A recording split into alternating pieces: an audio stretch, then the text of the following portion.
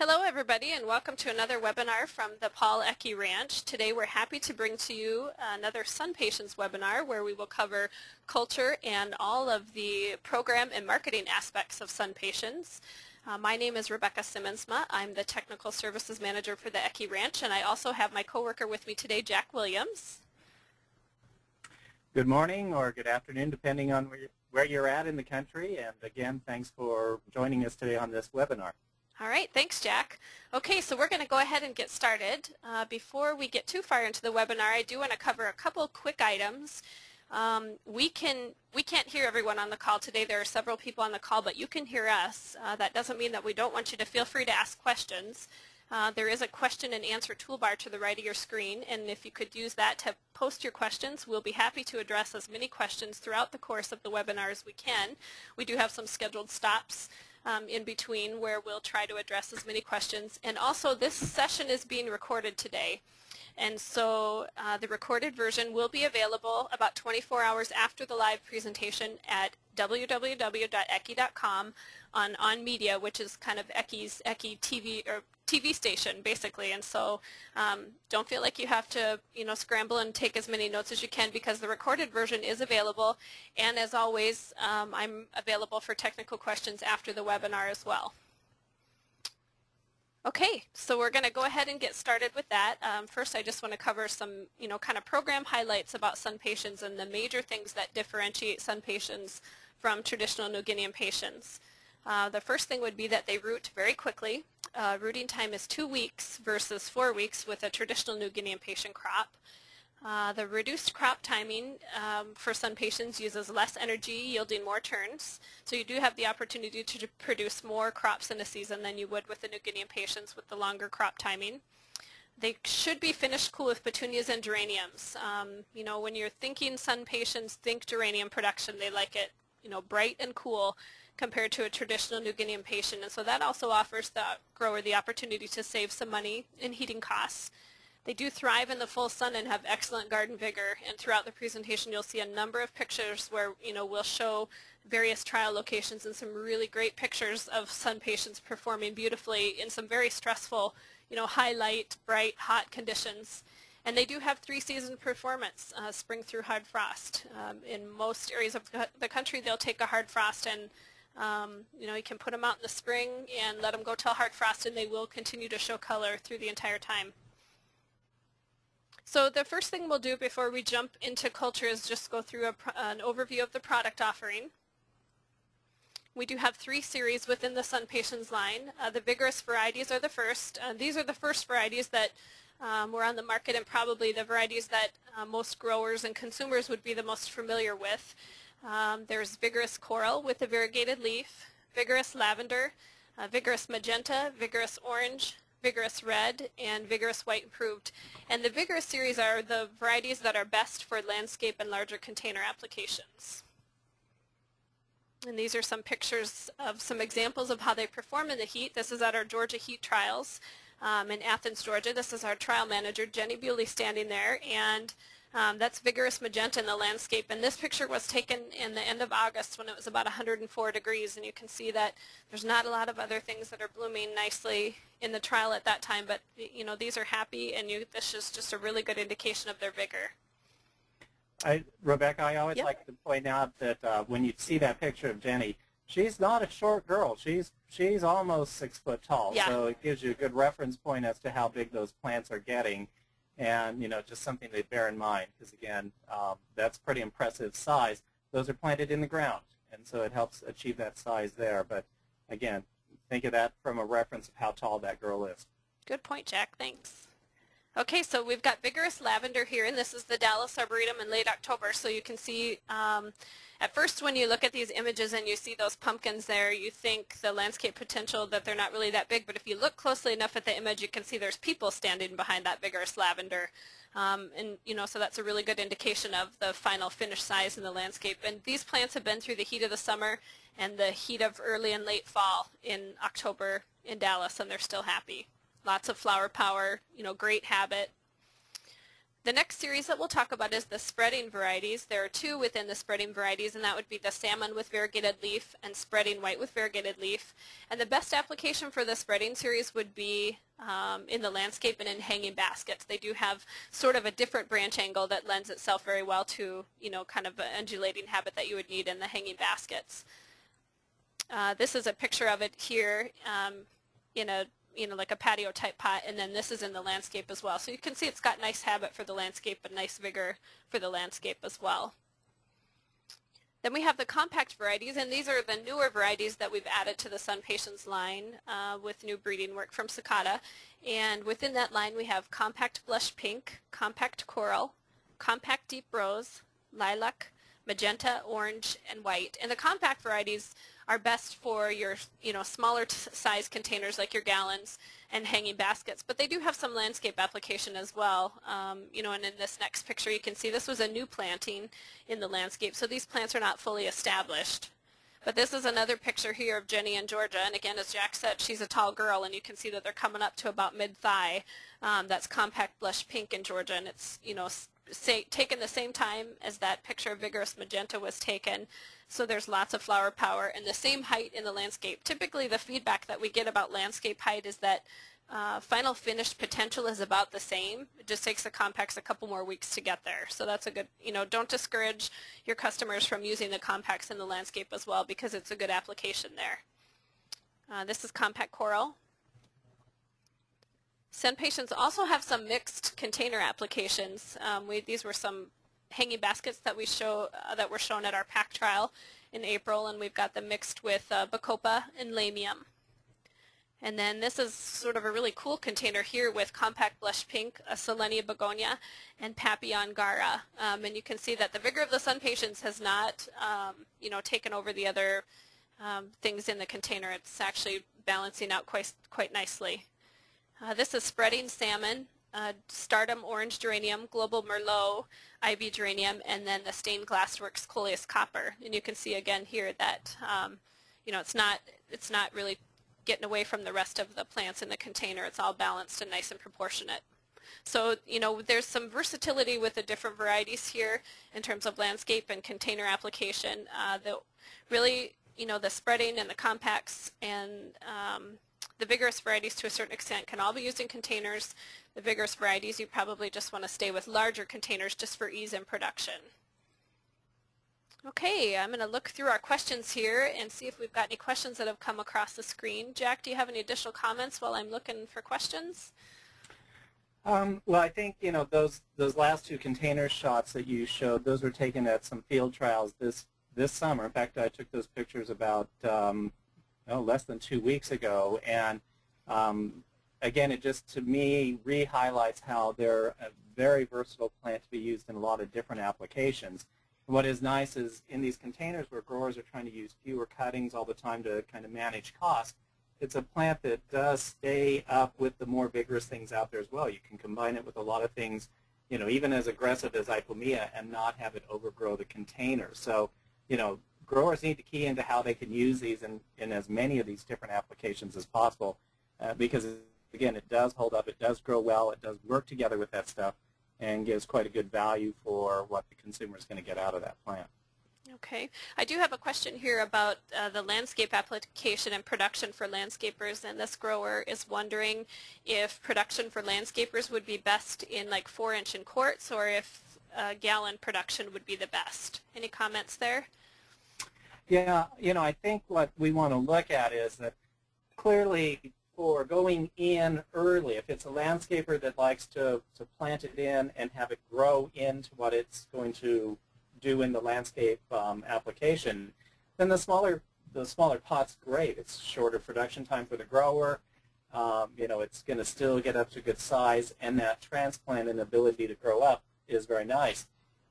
The problem I have there is that as we talk about SunPatiens, to have a lot of color on the plant, it's going to take a few extra weeks. And so if they're wanting more of that instant wow effect, probably going from a gallon or something larger is a good idea. So I think the grower who supplies a landscaper needs to kind of understand what the focus of that landscaper is. If it's one that's doing a nice installation, planting things are growing in. It doesn't have to be that first week instant color. You know, that smaller application is a real good way to go, and it, you know, the grower can get it out of the greenhouse sooner. It doesn't take as much space.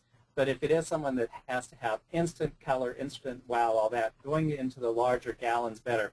Just trying to hold it in the quart and get that much color to go on, I think is going to both restrict the size a little bit and also make it a little bit more difficult in the transplant. So hopefully those comments will help. Okay, thanks, Jack. Okay, it looks like we've addressed the questions that have come in, so we're going to move on in the presentation here.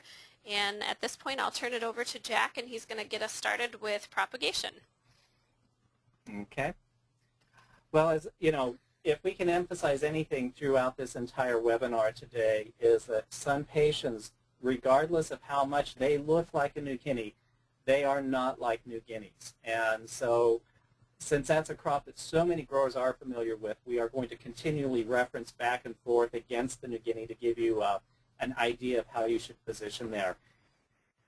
As a shorter production schedule, and so from an unrooted to a finished plant in 2 to 3 weeks faster than what you would expect, you know, from some of these New Guinea impatient varieties. Where these, as far as going out in the garden, perform best under higher light and warmer temperatures, those are conditions that they take. As Rebecca's already stated, in the production side of it, though, they can be grown cooler, more like a geranium and less like what we're used to doing for New Guinea. So it doesn't always have to be up in the air, hanging in the basket to take advantage of all the heat that's rising. You can grow these if you're putting them in quarts or gallons or pots, whatever you're doing, on the bench with your other crops, and you're going to have really good results. It's a mainstream plant. It can go in and tolerate the wide range of conditions, fertilizers, temperatures, all those things that you get with all those other spring annuals and not be so finicky.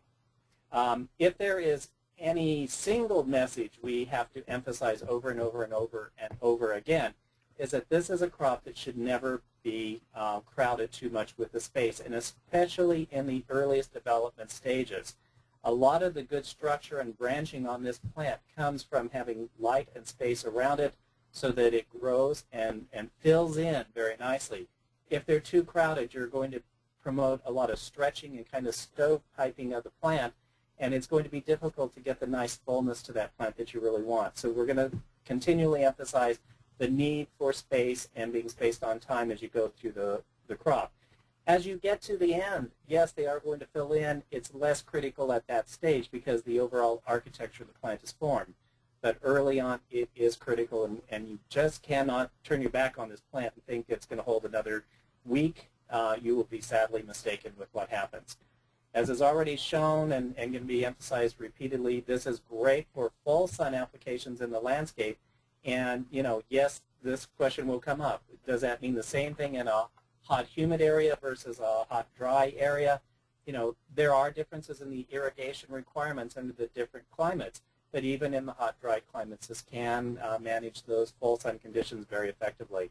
And, again, these plants, because of their vigor and the fullness to them, can very quickly fill out the landscape beds very nicely. So from a landscaper perspective, it takes fewer plants to achieve the job, and the overall satisfaction should be better.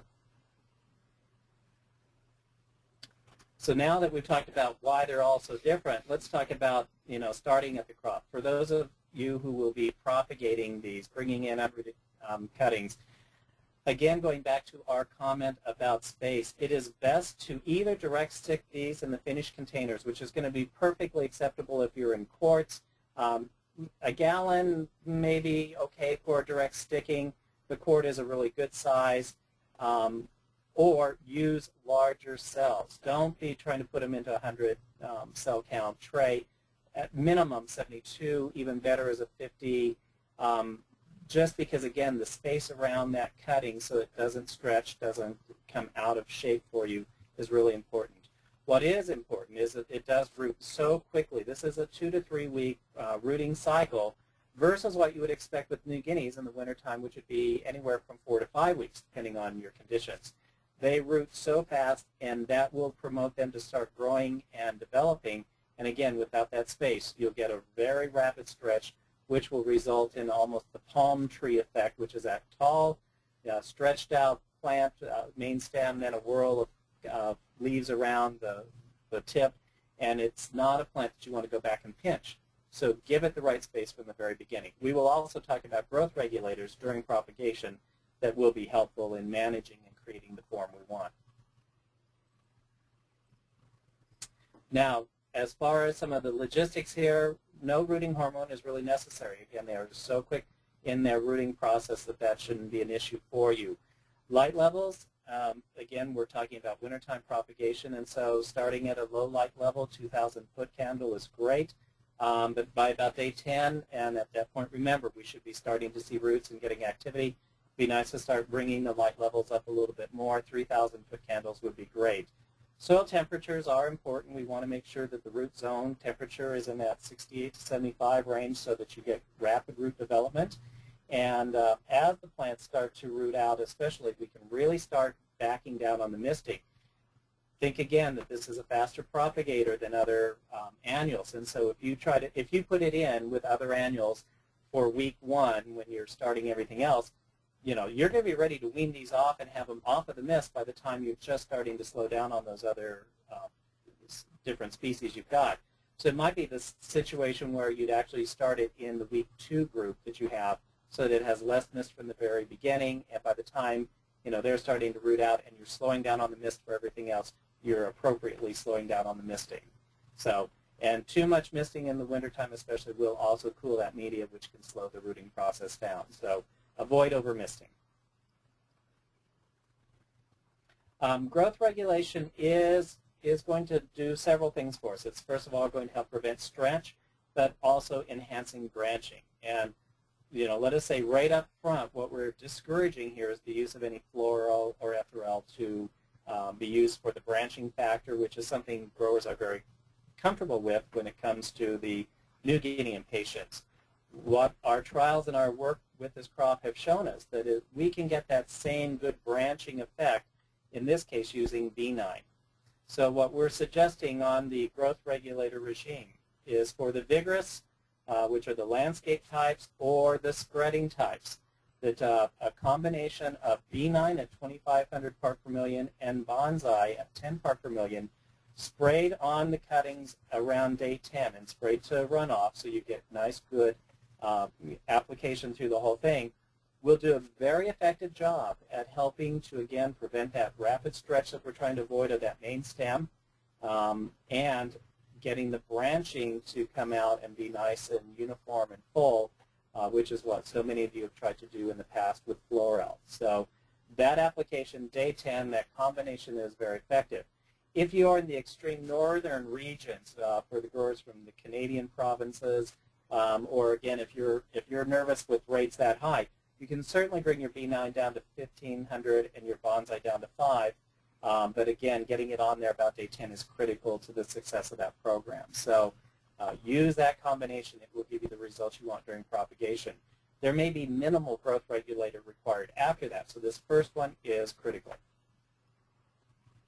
When we talk about the compact series, we're talking about a slight modification in the rates. We're still talking with B9 at 2,500 part per million, but bringing the bonsai down to 5 part per million. And this one we want you to spray about day 21. Remember, we've said this has a 2 to 3 week rooting cycle, so these cuttings should have rooted, really being weaned off of the mist. You want to spray that about day 21.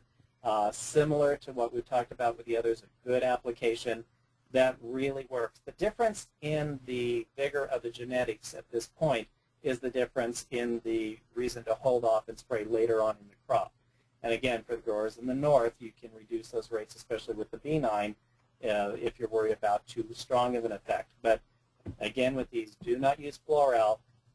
And there are a few varieties we will point out through the discussion today that are extremely sensitive to some of these chemicals. And Florel, being one of those, can really cause some negative effects with the compact orange. So again, please do not use that. It just is not a good idea.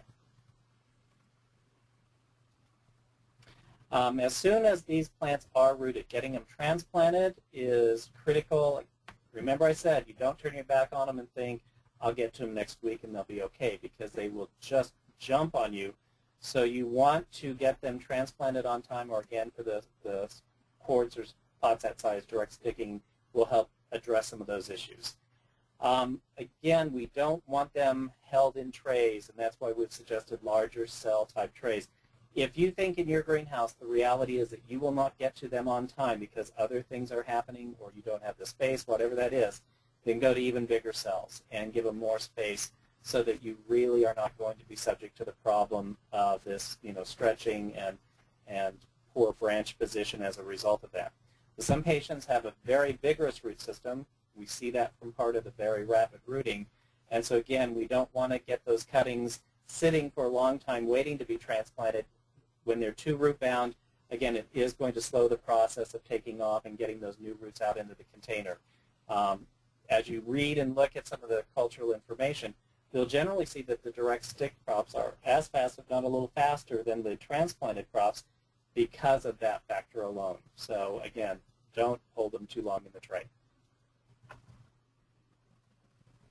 This is a picture just showing you the effect of some of these growth regulators on the cuttings. The cutting on your left, of course, is a plant that has not been treated. You can see it's taking off and growing quite significantly, where you can see that combination with the B9 and the bonsai is doing a very effective job at giving us control, holding the height and size down. And again, that timing of that spray is so critical based on the series that you're growing. We can't emphasize enough the importance of doing it. Okay, it looks like I have had a couple questions come in here, mainly just some clarification on some information that we've provided. The last question here that's come in is the growth regulating that we recommend on day 10, is that after transplant or during propagation? All of the growth regulating information that we've just talked about is during propagation. So that day 10 would be for the vigorous series, and the day 21 is for the compact series, and that's all, that's day 10 after stick and day 21 after stick. So whether that's, if you're doing the vigorous series, that's still going to be in the propagation phase in those 10 days. If you're doing the compact series and you are rooting them in cells and then transplanting, that application is probably going to be made, after you transplant, shortly after you transplant, when you do that on day 21. Let's see, I'm going to look at a couple other questions that have come in here. Yep, we've got some questions about direct sticking, again, and what would be the largest container size that we would recommend direct sticking in. Again, as Jack mentioned, perfect for quartz. If you've got some experience with direct sticking and are comfortable with it, it's also a good method for the gallons. If you're doing in hanging baskets, like with 1 plant per pot or 3 plants per pot per hanging basket, you probably want to, prop in cells for those. Let's see, and another question here. Rebecca, just to quickly address those, I think the big issue on what size container to direct stick really comes down to managing that soil moisture in propagation. The concern is if you have a big gallon pot or big basket, it's hard to keep that soil dry enough, not getting it oversaturated, and cooled down too much from the mist. That's one of the factors. If you can control that, if you can keep the soil fairly dry, you can avoid that over misting, then you can direct stick in those larger containers. It's not a problem. But most growers, especially winter propagation, have difficulty trying to manage it that tightly. Yep. Another question here about our experience with direct sticking in like the large landscape LEs and just producing in the large landscape LEs, and if we are familiar with any trials where they've sold to landscapers and they've just plunged them in those large LEs. Any comments there? The answer to that is I have seen that done, and again, as long as it's a real large one, the key is that not having those too tight in the propagation so that the plants, because they do root fast and do start to grow pretty quickly, the landscaper can get them out and get them into the ground fairly rapidly. That's usually a program where we're seeing them go out at a warmer time of year, because we don't want to take a small unit like that out into a cool landscape where the soil is wet and cold. Those plants are just going to sit there and be very slow to take off. So where I have seen that done with some landscapers, it's usually been for some of those, maybe the turn after the early spring pansies, violas, some of those things are coming in. The soil temperatures are up. It's warm enough that when they put those plants in, they take off because they're never too cold at that point going out. So it can be done. But again, the same concerns about space in propagation and not getting them too tight. Okay. One more question has come in here about those growth regulating applications that we recommend, and just the approach that they should take. They're asking if it's a cool rainy spring and you're concerned about spacing, make the growth regulator application anyway, even if you don't feel like they're stretching, or if your environmental conditions are good and you can space and everything, don't do the growth regulating. They're just looking for some more kind of advice on, when to use that application and when to not make those applications. I'm going to throw out that if it's a cool, rainy spring, I would do it, because we know what happens then. The greenhouse starts backing up, you're not getting the crops out, you're not getting the space, and things start getting held. These plants, we're talking very early growth regulators, and so you have the rest of the crop for it to develop and pull out of that.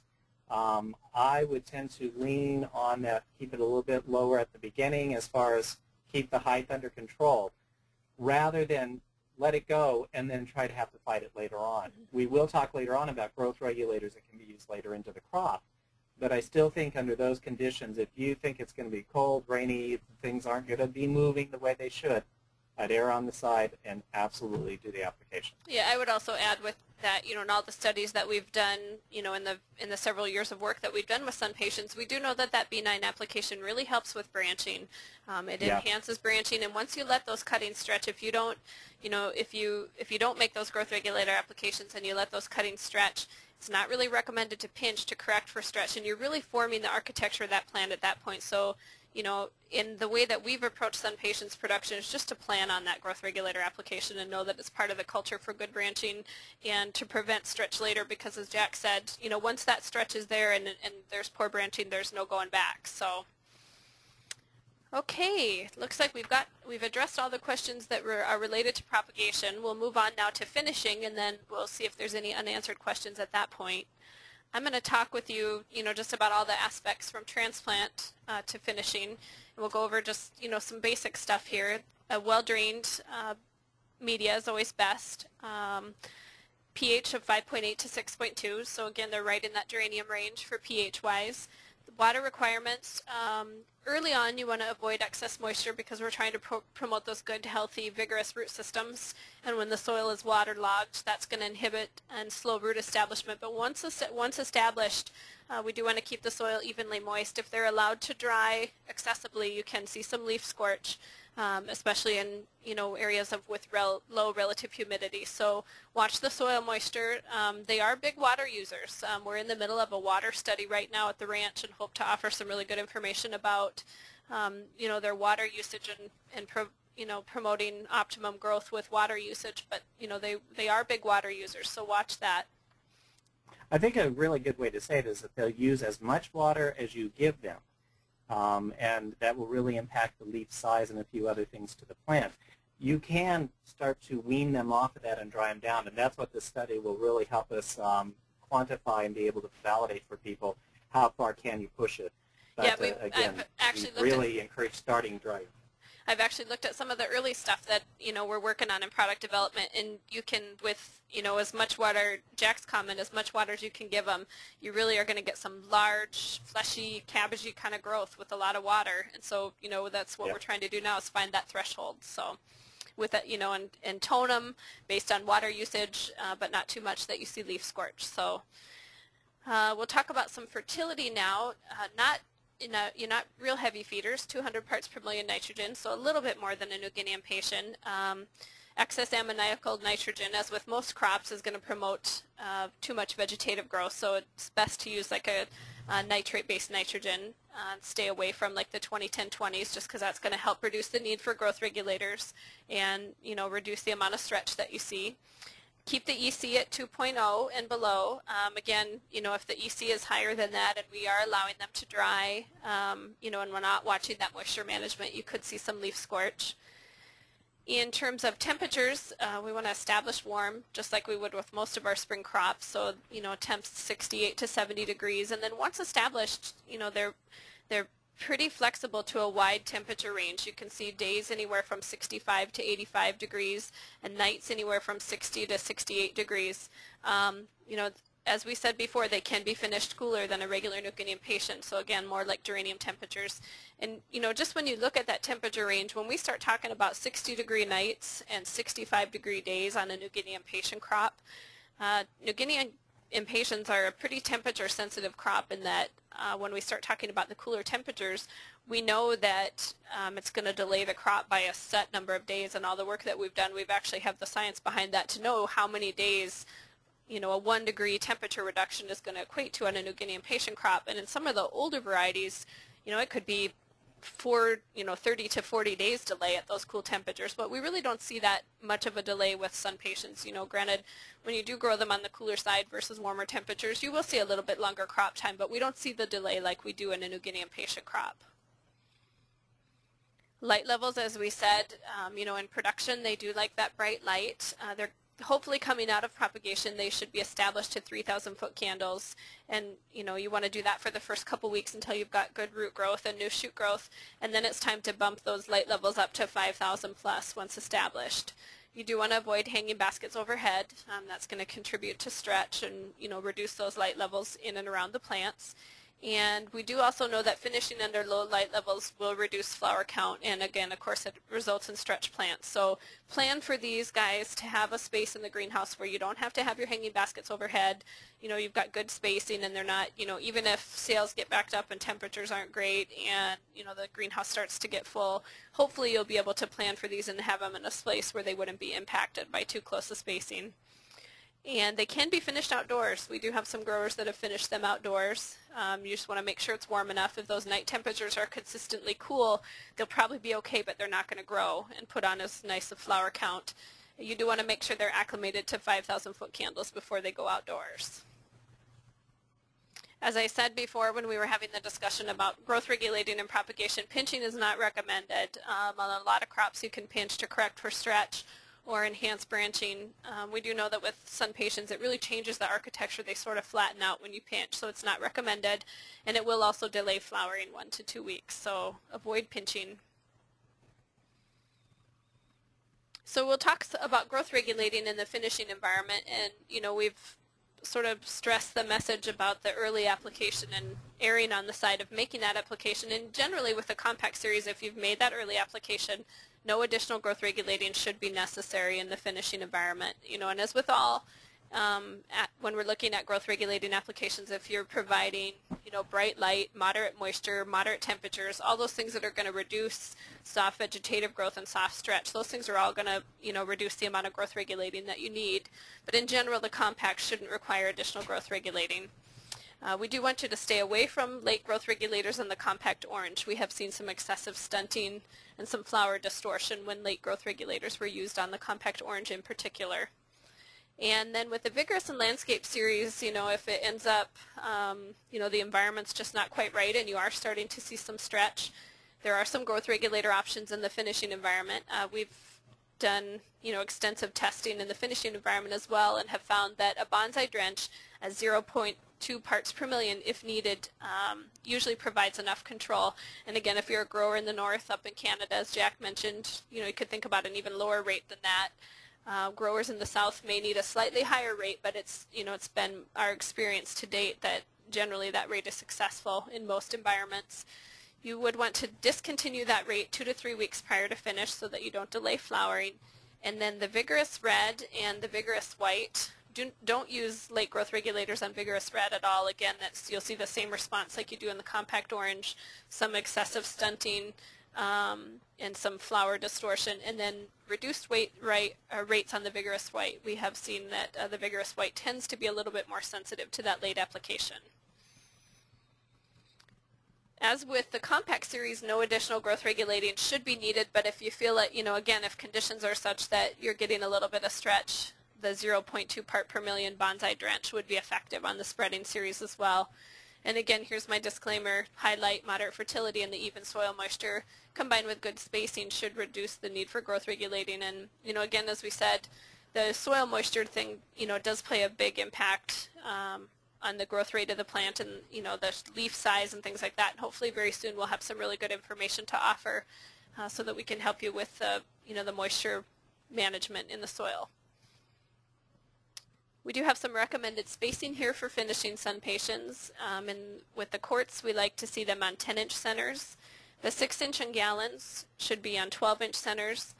The 8-inch should be on 14-inch centers, and the 10-inch should be on 16-inch centers. And again, you know, you're going to hear this message again from us. This isn't a crop where you want to try to cut corners on spacing. Ample spacing is really going to promote good architecture of the plant in a nice compact toned habit rather than stretchy and leggy. So, you know, don't skimp on space here with this one. In terms of finishing, you can see that this schedule is based on direct stick. So the first thing I'll say is that propagating in cells typically adds 1 week to the total production time. And as Jack mentioned, that's just basically because of the vigorous root system.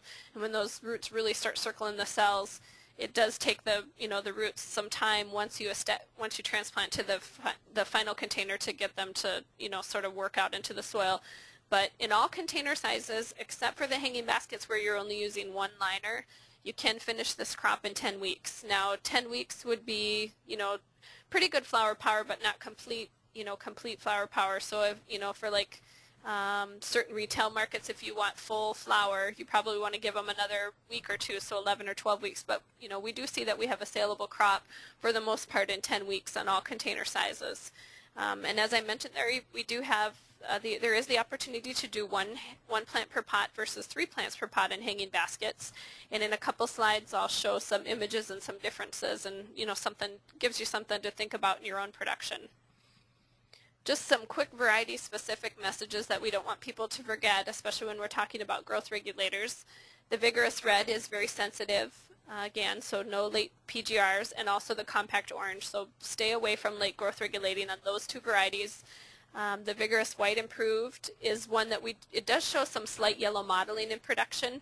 This is a characteristic of the variety, so it's not something where you need to be concerned about disease issues or anything like that. It's a physiological disorder. We're not sure why it happens, but we do know that it grows out of it once it's in the field environment. So nothing to be too concerned about. And then also with the vigorous white, reduced PGR rates. In all the pictures that we've shown you as well in the compact blush pink, it does tend to show a 2-tone effect in the greenhouse environment, but under higher light outdoors, it is more of a pale pink and not 2-toned. This is a picture that I was talking about here where we've got 3 plants per pot versus 1 plant per pot in the hanging basket. These are both on a 12-week schedule, and these are plants that we showed at our pack trial. And you can see that the 3 plant per pot, nice big plant, maybe not even as nice a flower power as the 1 plant per pot, but it sort of gives you the opportunity to think here about the economics of the plant. And with the 1 plant per pot, it does add 2 weeks to the production schedule versus the 3 plants per pot. But your initial input cost is less with only 1 plant per pot, and overall consumer for the performance for the consumer in the finishing environment is probably better with the 1 plant per pot. Eventually, towards the end of the summer, these 3 plants per pot are probably going to end up getting too big for that container. Where that 1 plant per pot, it's nice and it's proportionate, and it's something that the consumer can manage throughout the summer. But it definitely gives you the opportunity here with a shorter production schedule. You could go with more plants per pot, or you could increase your crop timing a little bit, less initial input, and go with the 1 plant per pot. We've talked quite a bit about their application in the landscape, so we do want to talk a little bit about spacing in the landscape here for those of you that are selling to landscapers. We do recommend 3 to 5 plants per square yard, and initially this is going to seem like a lot of space. That's one of the #1 questions that I get. When they put them out in the garden and they just think that's too much space, these are never going to fill out, but they do. For 3 plants per square yard, that would be 21-inch centers, and so that's probably spacing for the compacts if you go with the 3 plants per square yard. And then all the way down to the 5, that would be the vigorous, the 3 plants per square yard, and then all the way down to the 5 plants per square yard would be spacing for the compact types. It is important to let them acclimate for 1 week to 5,000-foot candles before they go out, and you can see some transplant shock noticeable if temperatures are cool. So if those night temperatures are still on the cool side, we do notice a slight wilt, and it takes a couple days for the plants to go out. Another important note is just to really watch moisture management when they go outdoors, and they will be using a lot of water those first few days. Okay, I'm going to go through here and see if we've got any questions that have come in. Jack, do you have any comments while I'm looking through questions? No, just to build off of the last thing you said, Rebecca, about watching the moisture management. If those soils are cold and moist when the plants go out into the landscape, the plants will, as you've indicated, wilt a little bit. They'll look like they need water. Under those conditions, it is critical because if the landscapers keep applying water, they can get the plant to a situation where they'll have root rot problems. So just because it's wilting, they need to investigate, is it wilting because of temperature or is it wilting because it's dry? And more likely, if it's cool and wet when they've taken them out, it's wilting because it's cool. And they should really just, again, avoid that. Let the soil dry, let those roots get out there, and as the temperatures warm and the soil temperature warms, they really pick up and take off. Okay. Okay, so I've got some questions here about the slide that I showed with the hanging baskets and the 3 plant per pot versus 1 plant per pot and what container size that was. I believe that was a 10-inch hanging basket. Yep, that was 10-inch that we showed there. That was a 10-inch. Okay. Yeah. And those would be good to do one up to about a 12-inch. If you're going into a 14 or larger, then you're going to want to look at more cuttings. But that 10 to 12-inch basket's an ideal target for one cutting per. If you're going to the 14, you might then want to move to the vigorous varieties to try to achieve that kind of size and bulk. Okay. We have some questions here about performance in the landscape, and I'm going to let Jack talk about that because he's been visiting a lot of our trials. This one grower would like to know about performance in Canada with the cooler summers and lower light levels, and another grower would like to know about performance in South Florida. Okay. Well, those are kind of like the extremes, aren't they? Yeah. So you know, I was, as I indicated, I was up in Canada just a few weeks ago looking at some trials. In fact, I did the trials from Canada, Ohio, Pennsylvania, kind of that region just a few weeks ago looking at it. And this year has been a lot more moisture, a lot more rain up in Canada, in Ontario in particular.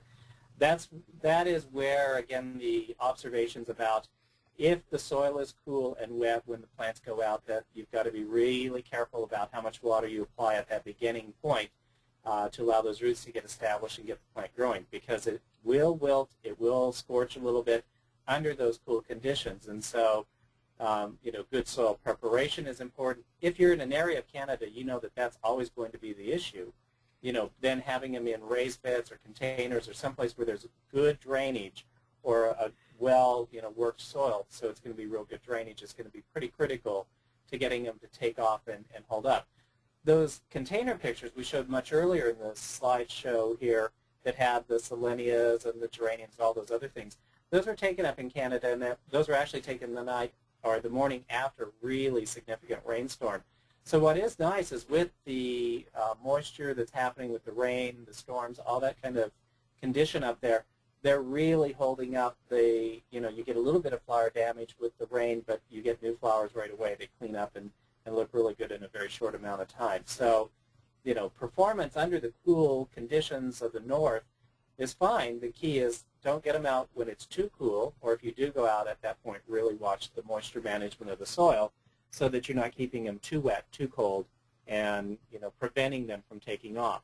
Those are plants that should probably be held and taken out a little bit later. For down in the south, we have been surprised. Our heat trials, as we've indicated, are taking place in Athens, Georgia, and again, that's a high temperature, high humidity kind of condition. We've even planted fairly late into the summer, as late as July on some plants to do some comparisons with some other type of impatient crops out there, and have been absolutely amazed at how well they take off even under those high temperatures. Of course, there, the landscapers are needing to pay attention and first of all, make sure there's adequate irrigation. That's going to be critical to get the roots established. And then mulching of the soil to protect it from the high temperature that the sun will warm it up to is also very critical. But we have been absolutely blown away by how well the plants perform under those high temperature, high humidity kind of conditions. You see that echoed over at the Dallas Arboretum trials. You see it echoed all the time in the Athens, Georgia trials. This is one tough plant, and the key is just getting those roots out, and that is a lot about temperature, a lot about moisture. Once those roots get out there and the plant can take off, it will just thrive under those harsh conditions. Okay, one more question, and this grower says, "Pick me, pick me." So I'm gonna I'm gonna address this question. This grower would like to know about performance in Palm Springs and desert environments where the humidity is really low. That's a really good one, and actually we're taking some samples over into that area. We believe that the opportunity is that it will be a really good performing crop through the wintertime and into the spring.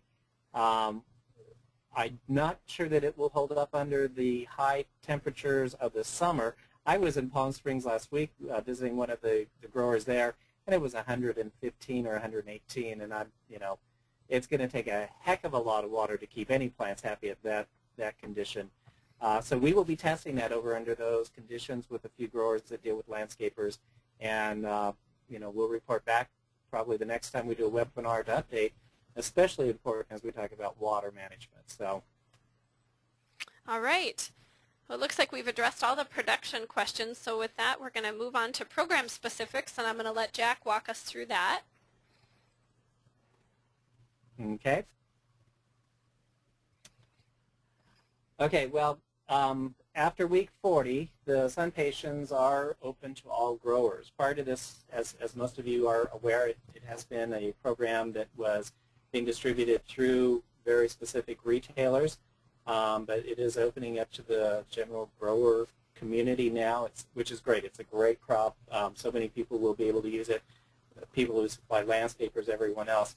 But, again, that begins after 40. So that's going to be the next cycle for everyone to grow and sell. So look for everything available starting then. There have been some trials that have gone out already. The key there is that none of those trials can be sold until after week 40. The pricing that is provided are landed prices, so that includes the freight, as indicated, the intellectual property fee, and the price of the cutting. So all of those things are bundled all together. The pricing today is based on volume, and so there's tiers based on how many units you're purchasing. If your minimum purchase is about 10,000 units, and that is the minimum, if you're at that level, you're looking at 0.354 cents per unit. So 35.5 cents per unit for the grower, unrooted cutting, and again that's delivered with the intellectual property fee. If you're growing 100,000 units or more, then you see that price drops down to where you're just under 30 cents per unit. So the volume does dictate the pricing, and those pricings are all provided to the brokers. Now, rooted product, we will be selling the majority of these cuttings as unrooted cuttings, but there are root and cell partners that we have licensed and are working with that will be carrying these. And these are places that you would be able to go to and get rooted cuttings. You can see the list here, and we have covered most of the geographic regions of the country and some pretty well-known suppliers that we're already working with and you should be familiar with. For the grower who isn't really sure about these SunPatiens yet, we're telling you all these great things, but if you're from Missouri and by gosh, we got to show you first, you might want to bring in some rooted cuttings at smaller quantities. And this you'd get the rooted cutting with the tag, everything to go with it, but it would allow you to give the crop a whirl. I think once you've done it, once you've found it, you're going to be very happy, and you'll see your units go up pretty quickly after that.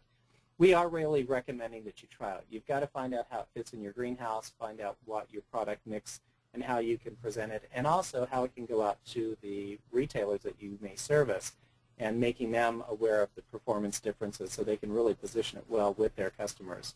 Again, starting weeks 40, everything is available.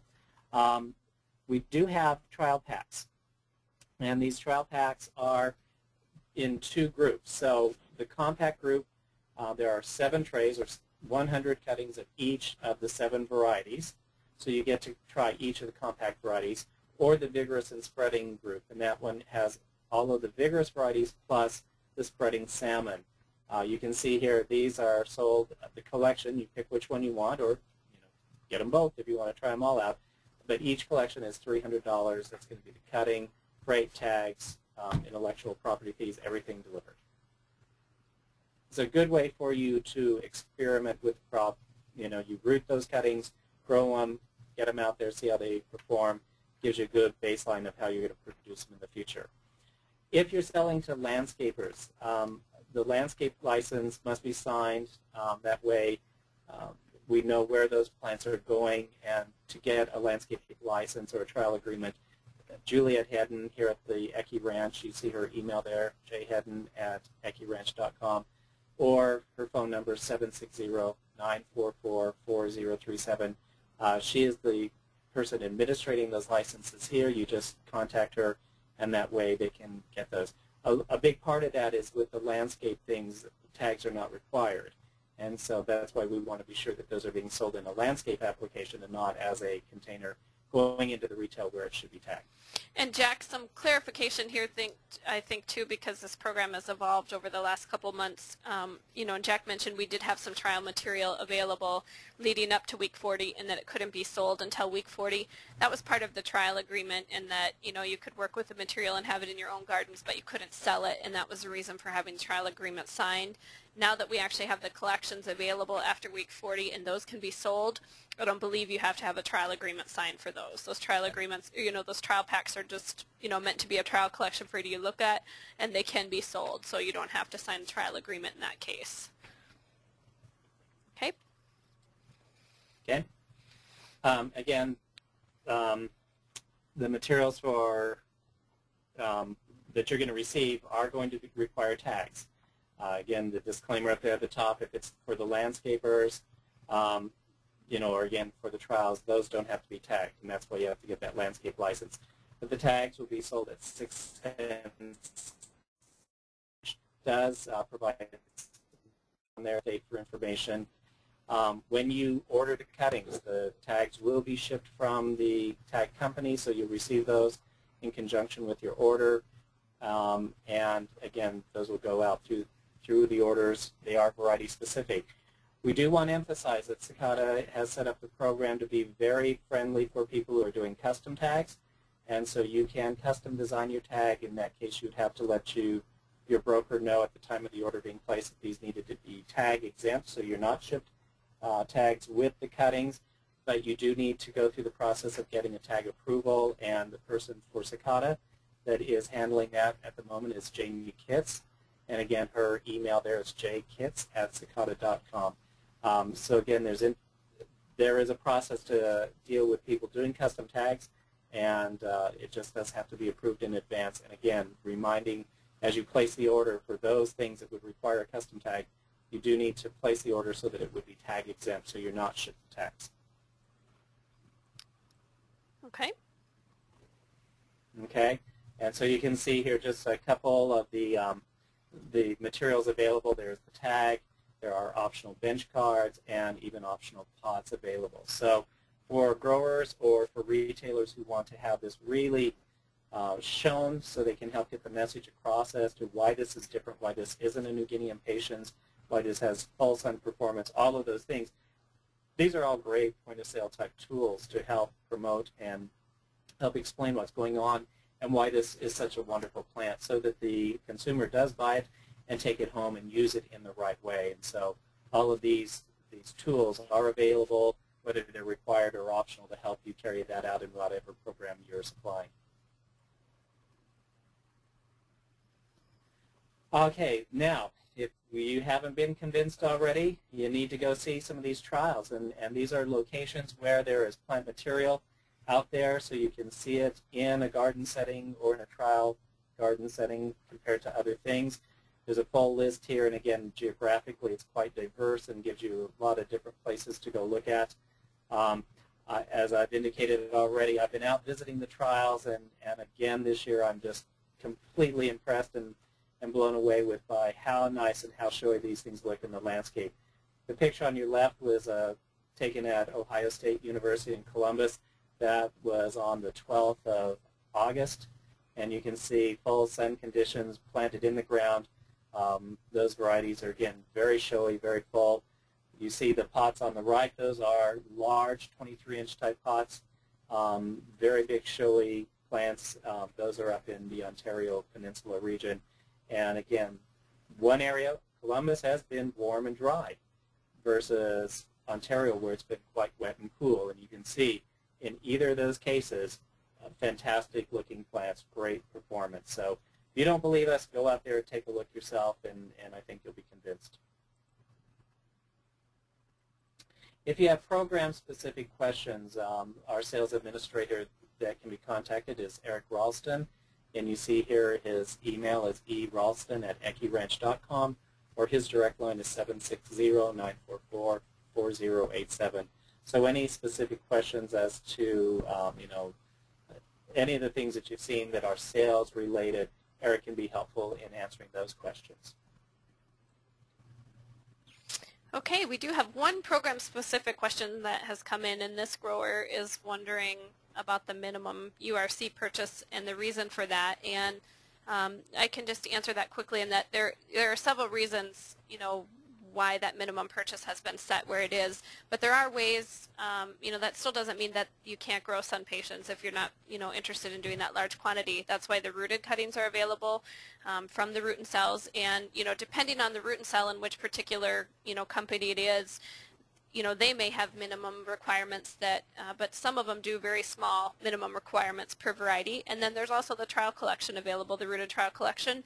And, we don't limit the amount of those that you can purchase. So if you're not ready to, take that leap and purchase the 10,000 minimum, then there is the rooted trial collections available, in whatever quantities you're interested in, to help you get started. So I think that's the only program question that has come in. And when we think about, crops, again, where we've said this is not like a New Guinea, we think this is a crop that has the volume potential of what growers are doing similar to New Guineas or other major, spring annual crops. And so those numbers, while, on the surface seem a little high, when you start looking at that across the season, it's not as daunting as it may seem. But I think once growers try this, look at it, watch it, see the response by the customers to it, and their retailers, I think those numbers are going to be very standard. All right, so it looks like we've addressed all the questions that have come in. So I'll just end on a few final comments here. Technical support is available through some different avenues from the Ecky Ranch. We do have detailed cultural information on our website at ecky.com.